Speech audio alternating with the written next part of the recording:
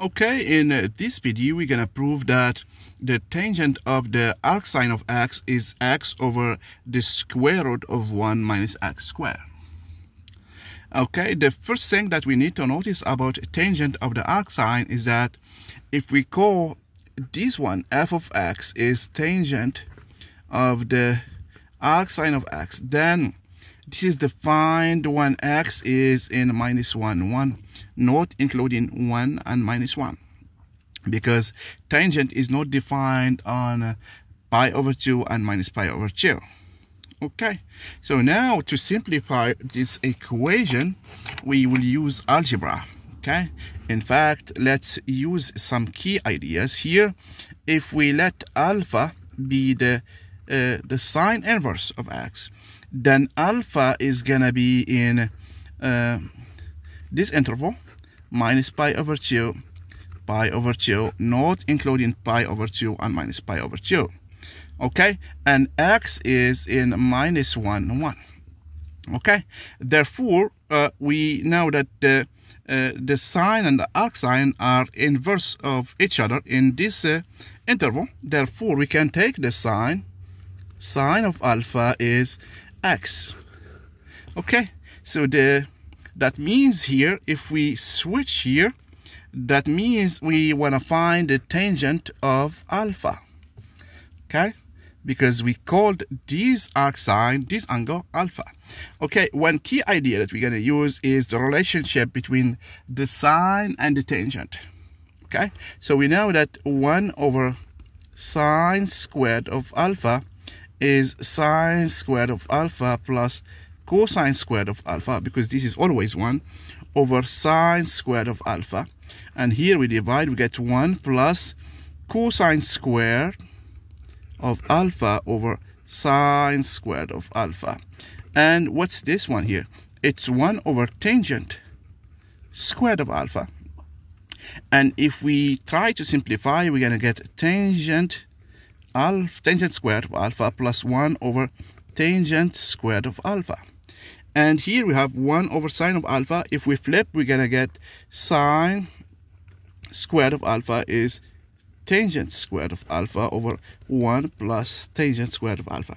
And what did we say about the tangent? We want to find tangent of alpha here. Therefore, we can or here we could have stopped here. So this is 1 over sine squared of alpha. So here, if we take if we add minus 1 to both sides, we're gonna get 1 over sine squared of alpha minus 1 is 1 over tangent squared of alpha. And this means that tangent of alpha is sine squared of alpha over 1 minus sine squared of alpha. Okay, from here. Okay, this is simple algebra.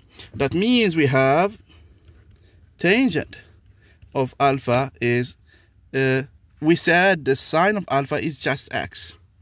Okay, so we have x squared over 1 minus x squared.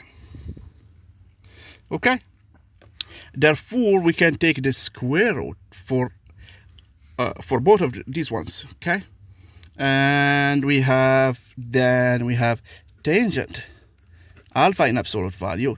It's absolute value of x over square root of 1 minus x squared, because this is always positive because x is in minus 1, 1. Therefore, tangent alpha and x, they have the same sign. And this means that tangent of alpha is x over square root 1 over square root of 1 minus x squared. And what's the tangent of alpha? Tangent of alpha is just the tangent of the arcsine of x. That means tangent of the sine inverse or the arcsine is x over 1 minus x squared over the square root of 1 minus x squared. And this is what we need. Okay, the key idea here is to use this formula here. Okay, and after that you need to get the tangent from here. Okay, the tangent square, we got it here, and from here we change sine alpha. We know that sine alpha is x, so we put it here, and after that we know that we take the arcs, the square root of both sides to simplify, and after that we get the absolute value. And this means that they have the same sign, tangent of alpha and x, okay? And therefore we can get rid of the absolute value and get tangent of alpha is x over the square root of 1 minus x squared. So this proves our result, okay? Another way that we can do, I see people doing it, is using the triangle, but that one works only for small angles. It doesn't cover everything, okay? So algebra, the algebraic way is the best way to solve and simplify these questions, okay? So this is all. If you see any errors or mistakes, you can comment and or ask. Please like, share, and subscribe for more questions. Okay, thank you very much again.